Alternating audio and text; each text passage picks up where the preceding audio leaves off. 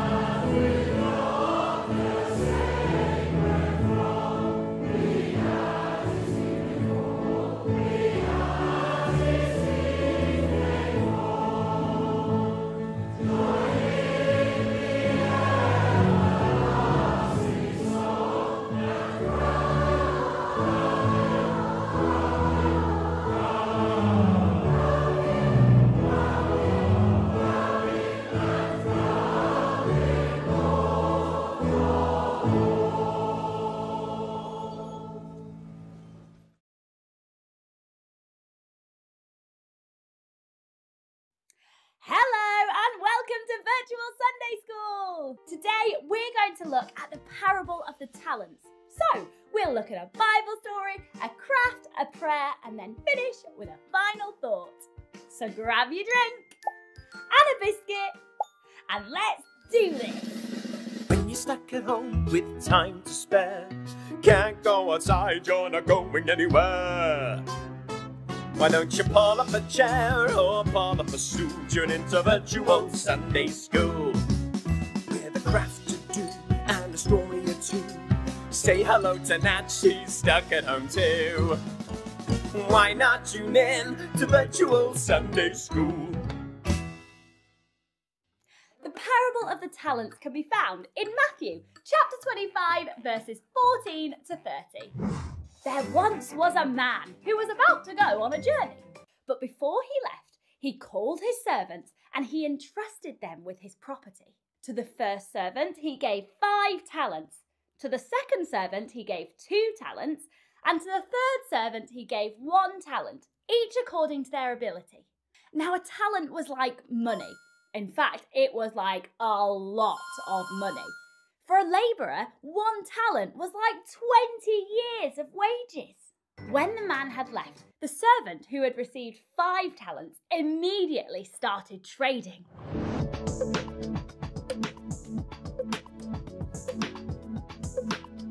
All sorts of profitable enterprises. And through investments and trading, he managed to make 5 more talents. The servant who had been given 2 talents decided to do things a little bit differently, so he set up his own business.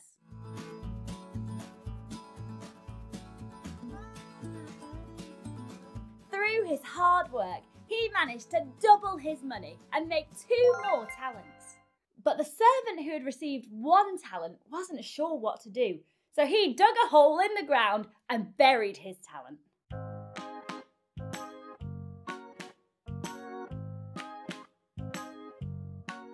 After a long time, the master returned to see how his servants had done.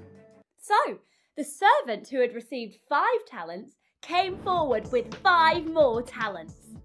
And the servant who had received 2 talents came forward with 2 more talents. The master said, "Well done, good and faithful servants. You have been faithful over a little, so I will set you over much. Enter into the joy of your master." The servant who had received 1 talent came forward and said, "Master, glad to see you back. Hope you had a nice trip. Now I know you are a shrewd businessman and I didn't want to make you mad or lose your money. So I hid your talent in the ground and here it is, safe and sound." His master replied, "You wicked and lazy servant, have you not done anything? The least you could have done is put it in the bank and then I would have received some interest." Then the master took the 1 talent away from him and gave it to the servant who had 10 talents. To everyone who has, more will be given and he will have an abundance. But to him who has not, even what he has will be taken away. When it comes to money and worldly possessions, everything we have ultimately comes from God. In this parable, we can see that Jesus tells us to make the most of what God has given us. We shouldn't just sit on it or put it in the ground. We should put it to work and we shouldn't be lazy. Now, although the talents in this story refers to money, I think this story isn't just about money. I think it can apply to our actual talents as well, our giftings and abilities. Each one of us is given different gifts, but we can all make sure that we use them for God and don't waste them, whatever they might be. Now, a lot of you virtual Sunday schoolers probably don't have to worry about money and what to do with it. But today, why not think about what other gifts God has given you and how you might use them for God? Craft time! We're going to create a poster to remember to use our gifts and not to waste them. Now, here's a challenge for this craft. How about we do some recycling as well? So, let's use things that otherwise would have been going in the bin to remind us to not waste things. Now, I'll let you off with some paper, pens and glue because you probably weren't going to throw those away. but otherwise you have to use things that you would have been getting rid of. I've got some bits and bobs here, and I'm going to cut out some letters from some newspapers to create my poster. But you can be as creative as you want. Rummage through the bins and go wild. Why do you always try to eat it? Once you've finished, why not pop it up in your room and send us a photo? But before you go diving into the bins, make sure you ask your grown-up first, because things might need a wash or there might be pointy things in there. For today's prayers, we are going to thank God for the gifts that He has given us. Dear God, thank you for the many different gifts that you have given to each one of us. Please help us to use these gifts for your glory and to not be lazy or waste them. In Jesus' name, Amen. And so, a final thought. Just like the Master gave each of his servants talents, God gives each one of us all sorts of different gifts. We need to ensure that we use those gifts and don't waste them. And when you do use your gifts, don't be surprised if God gives you more to keep on using for Him. See you next week! Why not tune in to Virtual Sunday School?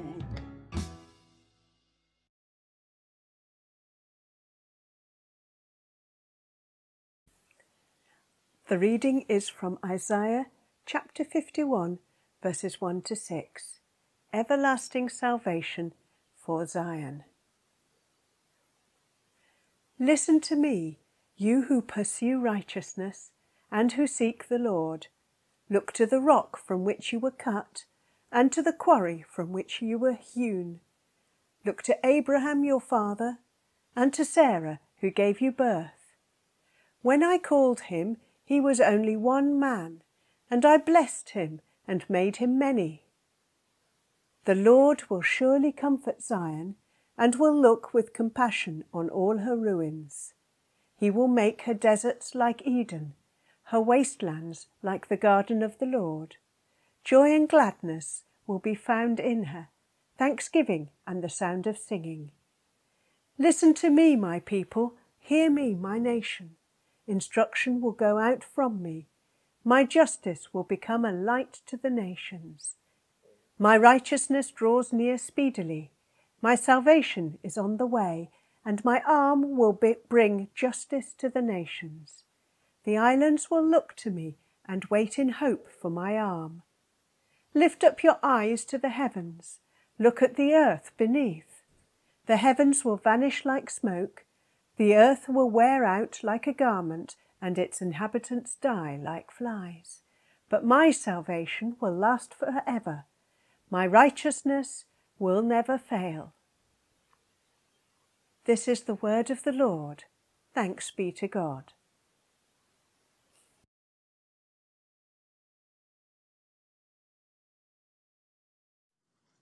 Today's reading is from Romans chapter 12, verses 1 to 8. Therefore, I urge you, brothers, in view of God's mercy, to offer your bodies as living sacrifices, holy and pleasing to God. This is your spiritual act of worship. Do not conform any longer to the pattern of this world, but be transformed by the renewing of your mind. Then you will be able to test and approve what God's will is, His good, pleasing, and perfect will.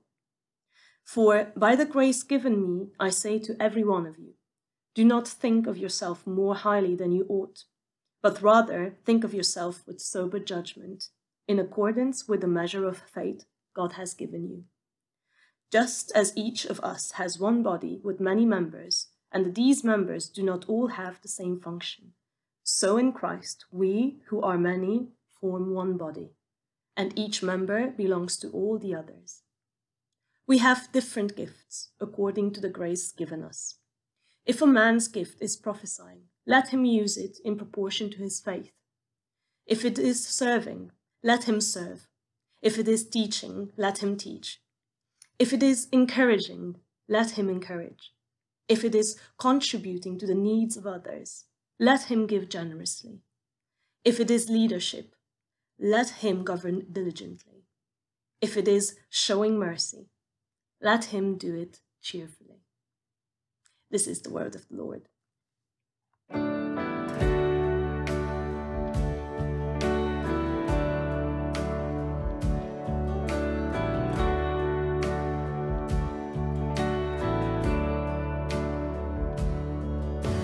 Amazing grace, how sweet the sound that saved a wretch like me. I once was lost, but now I'm found. Was blind, but now I see. 'Twas grace that taught my heart to fear, and grace my fears relieved. How precious did that grace appear the hour I first believed. My chains are gone, I've been set free. My God, my Savior has ransomed me, and like a flood, His mercy reigns. Unending love, amazing grace. The Lord has promised good to me. His word my hope secures. He will my shield and portion be, as long as life endures. The earth shall soon dissolve like snow. The sun forbear to shine, but God who called me here below will be forever mine. My chains are gone, I've been set free. My God, my Savior has ransomed me, and like a flood, His mercy reigns. Unending love, amazing grace. My chains are gone, I've been set free. My God, my Savior has ransomed me, and like a flood, His mercy reigns. Unending love, amazing grace. Unending love, amazing grace. Unending love, amazing grace.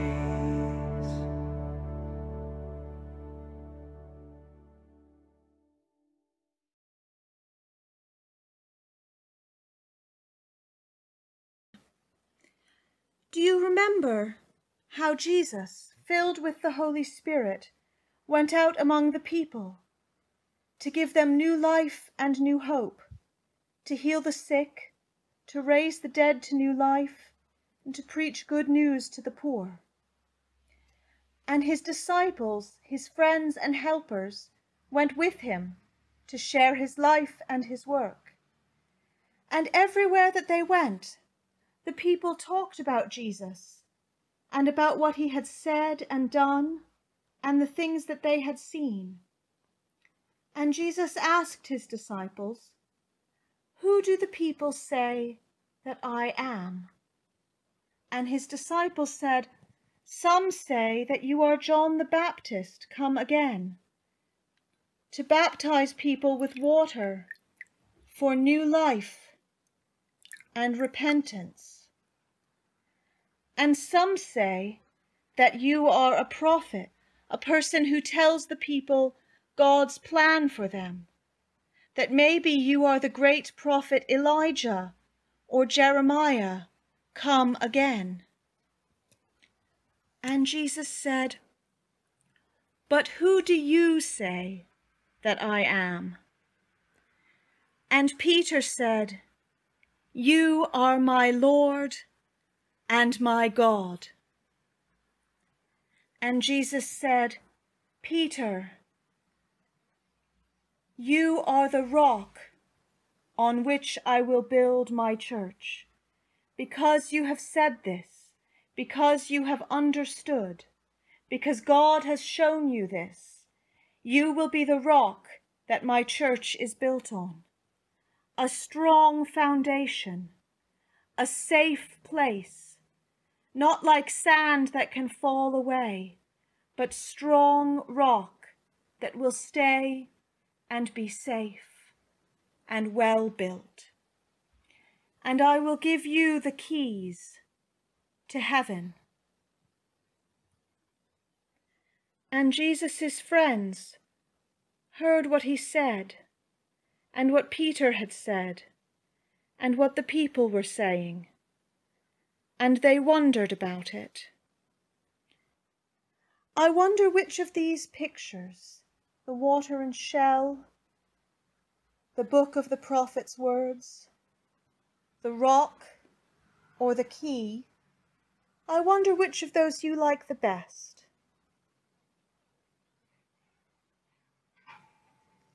I wonder which of those pictures is most important to you and why.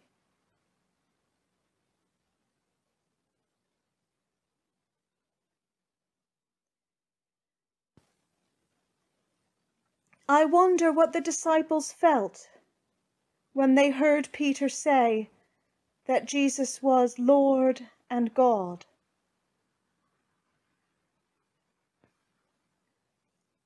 I wonder how Peter knew to say that.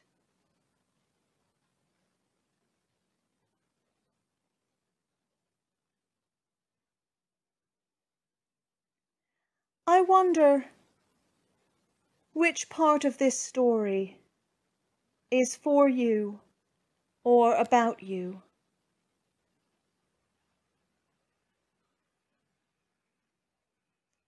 I wonder what Jesus meant when he said Peter was going to be the rock on which the church was built.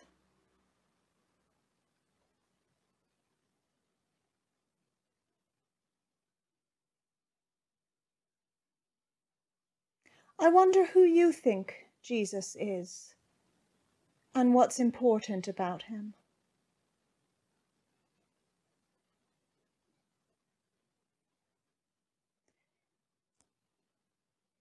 I wonder if Jesus was going to describe you with a picture, like he described Peter as the rock. What picture might he use for you?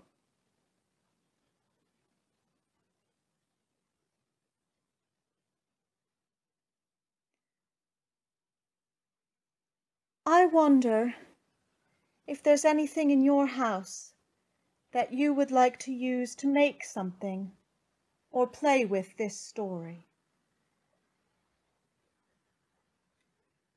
And we can keep wondering throughout the week. But for now, our story is finished.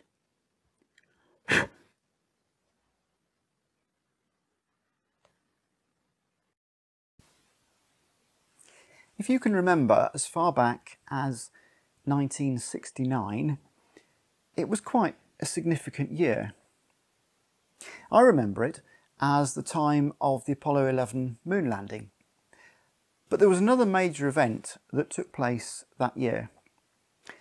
An Act of Parliament was passed which would lower the age for voting from 21 to 18. And on the 1st of January 1970, 18 became the officially recognised age at which you became an adult. Before that, 21 was considered an appropriate age to start an independent life, to move out of your parental home and make your own way in the world. And as a symbol of that, as a mark of trust and responsibility, you would be presented with your own key to the house. No longer would you be a dependent child, but now an adult on an equal footing with your parents. And so from that we have the symbolic idea of the key to the door. It was also seen as a key to the future, opening up all the possibilities which awaited you as a young adult. But with that came responsibility.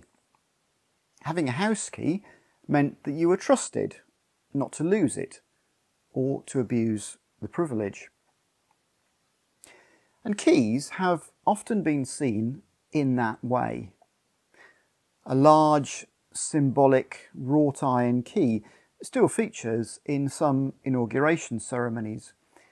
They are entirely impractical, but they convey the weight of authority which goes with the position.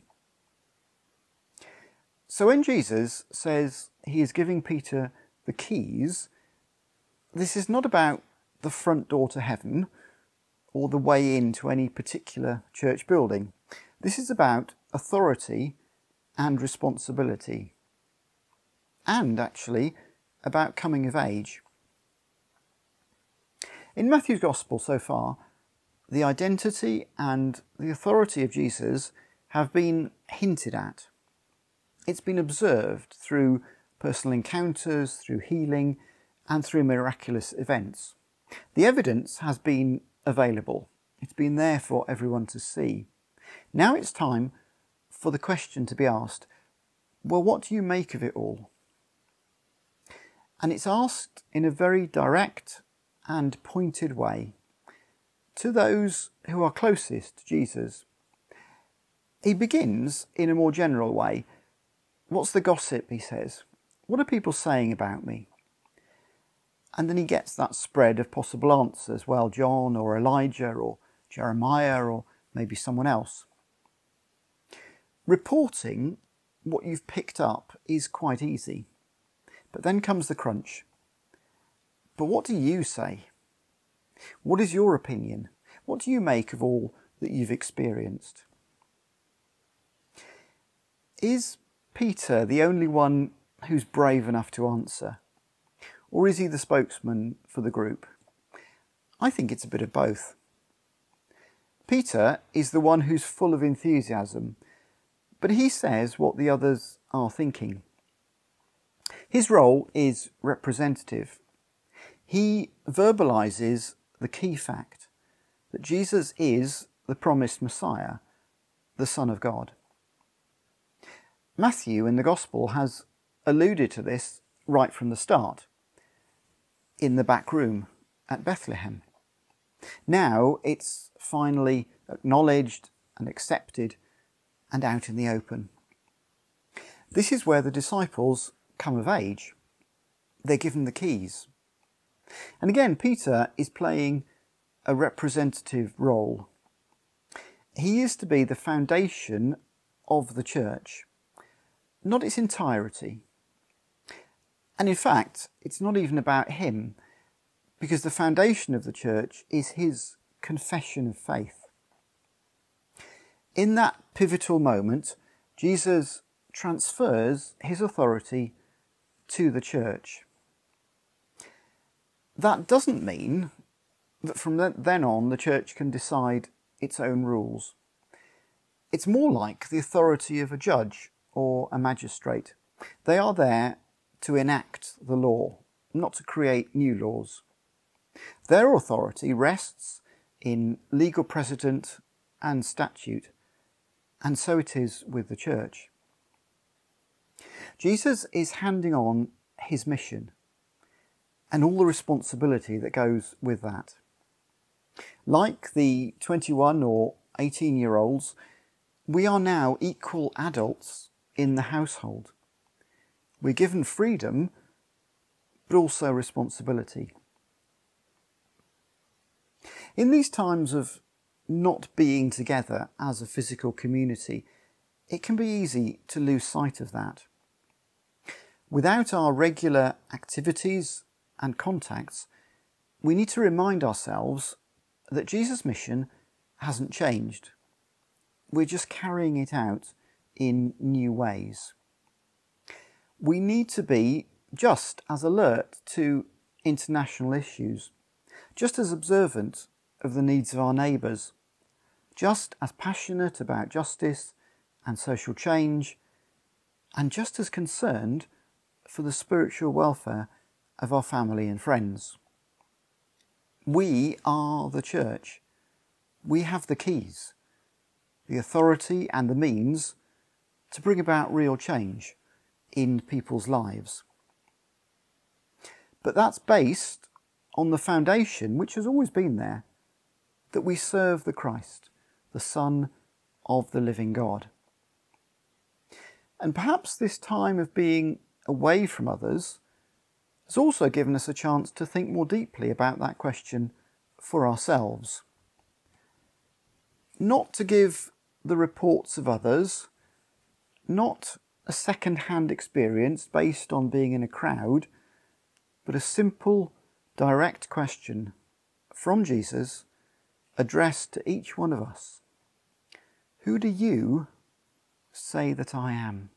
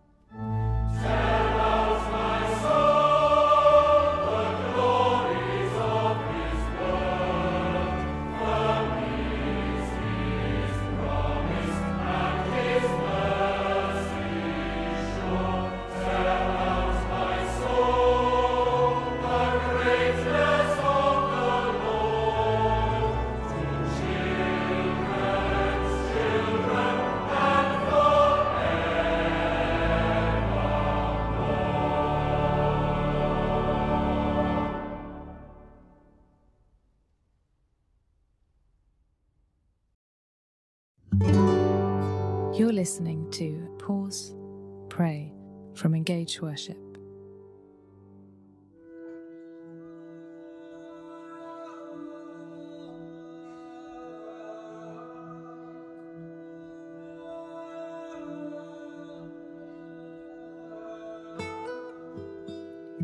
Out of the depths I cry to you, Lord.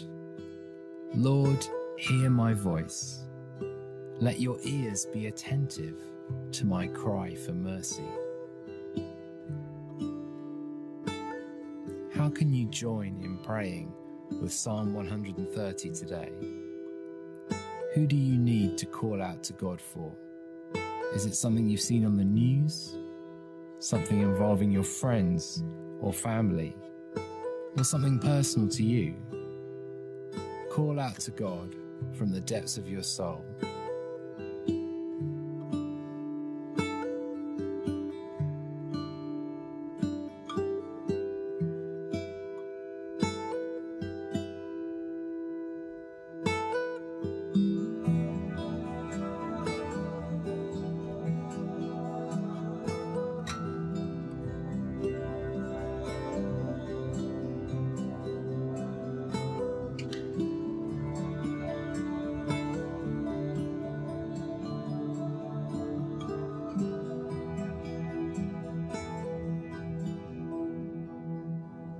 If you, Lord, kept a record of sins, Lord, who could stand? But with you there is forgiveness, so that we can, with reverence, serve you. Take a moment to consider if there's anything you need to say sorry to God for. Speak it out to him in your heart and receive his forgiveness.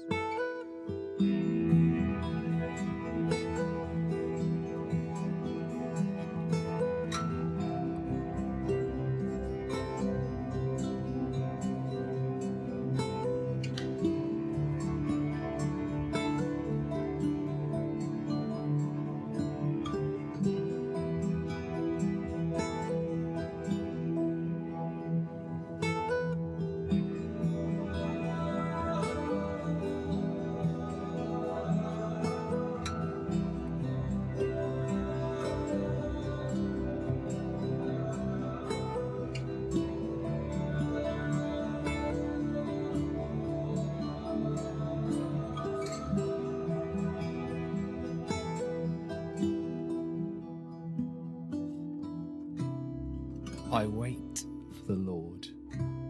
My whole being waits, and in his word I put my hope. I wait for the Lord. More than watchmen wait for the morning. More than watchmen wait for the morning. Be still and wait in God's presence.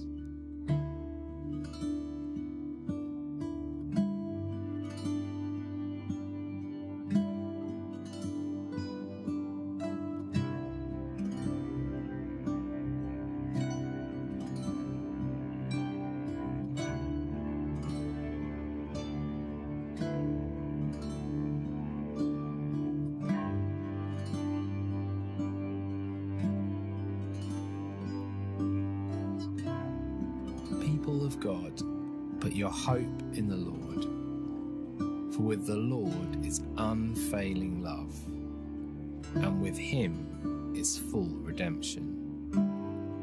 He himself will redeem you of all your sins. Amen.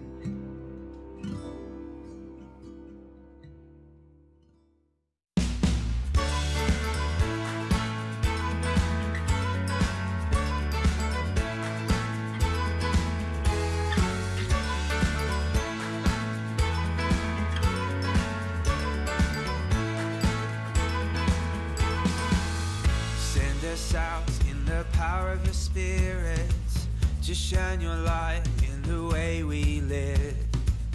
Send us out in the power of your spirit, as we've received, may we freely give. Send us out, send us out, send us out for your glory. Let all we do be praise to you. Send us out for your glory.